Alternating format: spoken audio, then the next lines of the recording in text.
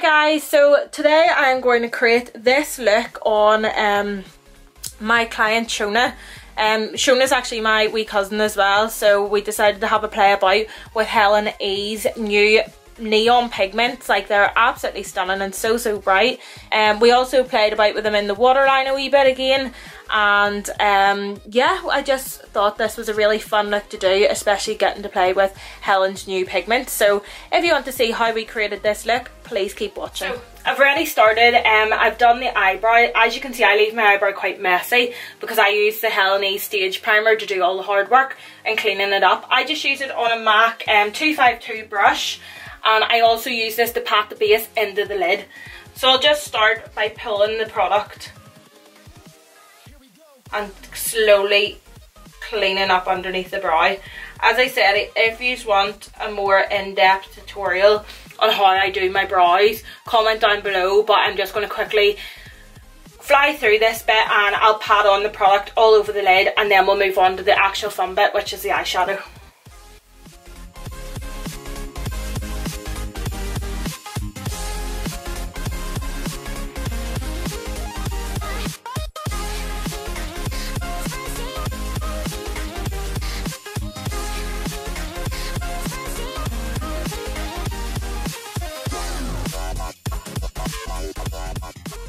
Okay, so now that I have on the base and I've just patted it down, I'm not actually setting this base because I want the colours to be really nice and vibrant. So I'm just making sure this all really patted down. This base does a lot of the product, a lot of the work itself, so you don't really need to do very much.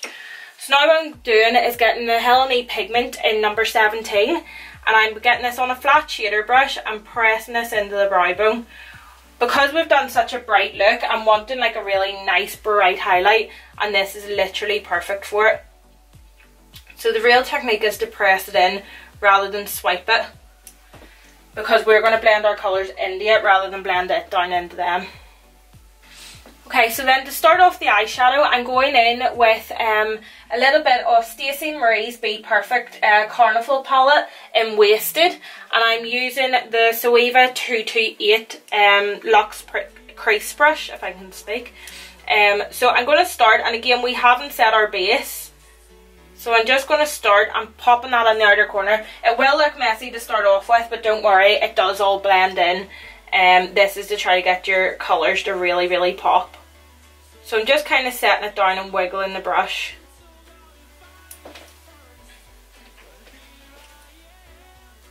And again in the inner corner, because we want to bring this up nice and high. So now I have that kind of base shade down, I'm moving into the P. Louise Secret Sinner palette, and I'm using the shade Addicted.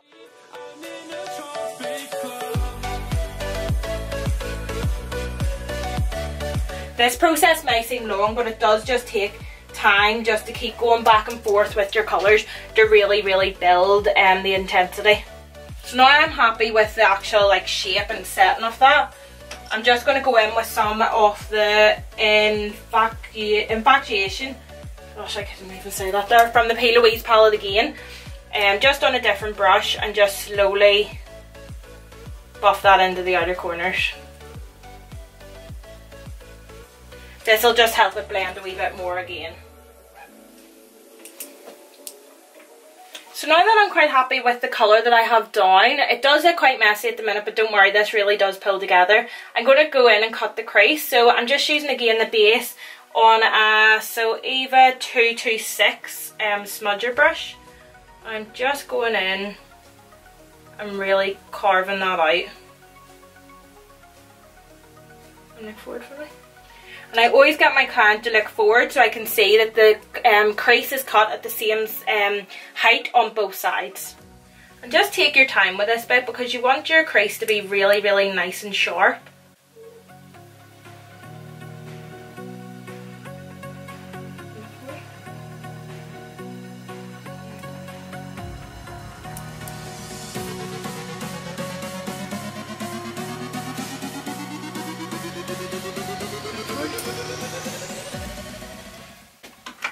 Okay, so now that I'm happy that they're cut at the same height, I'm then going to start just filling them in again with another wee bit of the base.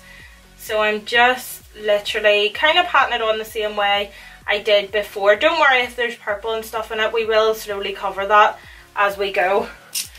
And the pigments are so pigmented that it helps a lot with covering the dark purple.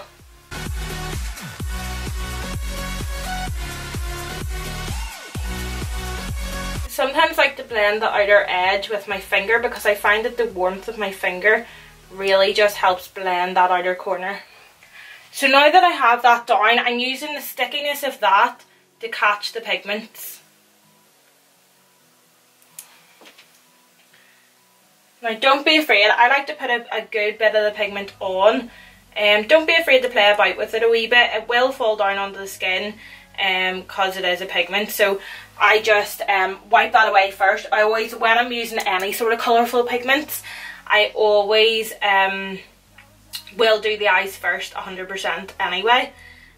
So I don't really mind it being a wee bit messier because, as I said, I can always wipe it away. So I'm just going through the colours. So the first colour I've just put down is the neon yellow pigment, which is shade number 1. This is a really nice shade, but I do find it's a wee bit drier than the rest of the pigment, so just keep that in mind when you're choosing your base to apply it onto. Next I'm using the bright neon orange pigment, which is pigment number 4. I love this and it applies like an absolute dream. So again, I'm just pushing that onto the lid. As you can see, it just sits down onto the lid. So nice. Then I'm using this pink one. This is possibly mine and Shona's favourite. This is pigment number 3. Absolutely beautiful. I could just imagine these colours on my nails for going away on holiday or whatever. I just think they are absolutely beautiful. So that is pigment number 3 going down. And again, don't worry about blending these yet. We're just really getting them down onto the eye first. And then last but not least, what we're going to blend it back into our shadow, which is the pigment number 6. It is a bright neon purple. Again, absolutely beautiful colour, and I'm just pushing that into the skin. This one I do blend out quite a bit, so I'm actually using the same brush and Addicted again from the P. Louise palette.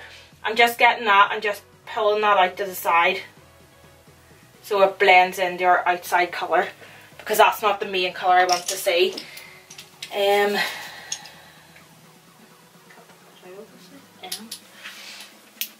I'm going to go back in with a wee bit of the pink and just press that in to blend the pink and the purple together. And it does, as I said, just play about with them, see how well they're blending together. If you need to add a wee bit more of one, add it, and vice versa. Okay, so now I'm going to just do some black liner now that I'm happy with how that's all been blended.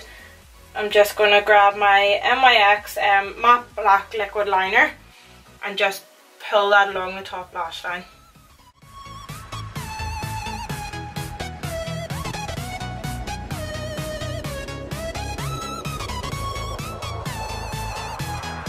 And then I'm just getting some of the purple colour we use from the P. Louise palette and just pressing that into the outer corner just to help it blend in a wee bit.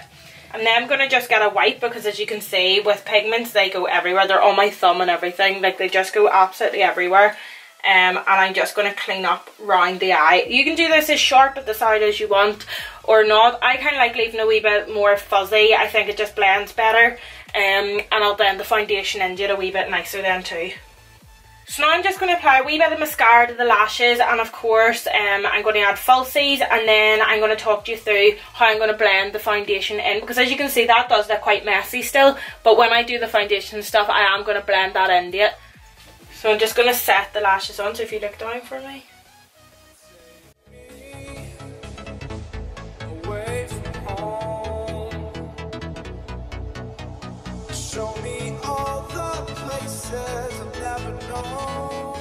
Okay, so now I'm happy with the top of the eyes. I'm just going to go in and do the rest of the face. so I will sim you out a wee bit, but I'm just going to speed it up. It's pretty much the same foundation routine that I use on myself that I'm going to do in Shona today. So if you do want to see that again, I'll record that at a later time. But for today, I'm just going to speed through it. So I'm just going to zoom out a wee tiny bit so you can see the whole face. And then I'll show you how I'm going to finish off the eyes.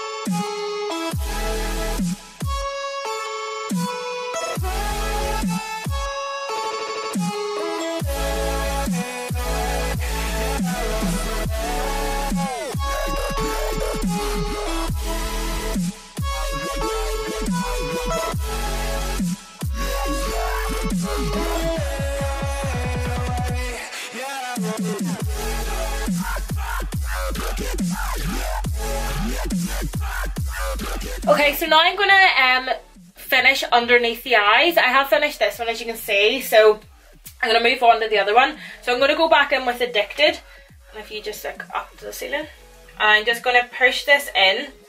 I find this colour definitely works better because obviously I've set under the eyes. It definitely works better when you're pushing it in rather than swiping it. You will get a wee bit of fallout, but that's just expected, and you just need to try to wipe it away the best you can. So I'm going to go back and forth into the pink that I used out of the P. Louise palette as well and blend underneath that again. I do find that this purple is a wee bit drying, especially because... It's really tickling. Okay. Look right, I just wiped the mirror there. Especially because it is on a set base, so to say. It worked really well above the lid, but I do find like underneath it it's going a wee bit gappy and it's a wee bit dry. But then they say purples are supposed to be the hardest colour to get, so you just really need to play with it. Okay, so now we're going to go into the waterline. Again, I'm just getting a wee bit of cream concealer. Turn for me. And look right up. And just applying that along the waterline to help our pigment stick. I do suggest getting a piece of kitchen roll or toilet paper or whatever just to put underneath the eye for this bit because it does go everywhere. So if you look up for me again.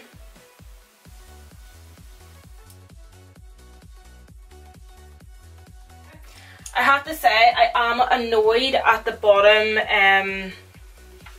bottom waterline. For some reason that purple just is so dry, it isn't sticking. It was so perfect in the top one, but I did set the bottom one, the bottom concealer first, and I think if I hadn't set it as well and left it to pretty sticky, it would have set a lot better. So I'm going to do Shona's lips, and then we're going to zoom out and zoom in and have a few close-up shots. And yeah, this is the finished look. So this is using the Neon Pigments by Helen on the eyes. Again, it does just take a wee while to play about with them, but I'm pretty happy with how this turned out. So yeah, I'm going to move on to the lips and then you'll see the final result.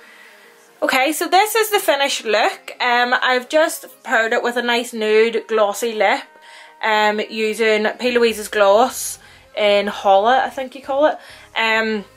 So yeah, this was a process. The purple underneath the lash line has really annoyed me, but I still think it looks really nice. And if you look down at your knees for me, I'm really happy with how vibrant the colours are. I mean, I just think these pigments are absolutely stunning, and the more that you play with them, I really think the more that you can do with them. So yeah, I'm really happy with it. Thank you so much for watching. If you do want to see the foundation routine or the eyebrow routine, please comment down below and I will get that sorted for you. But yeah, until next time, thank you for watching.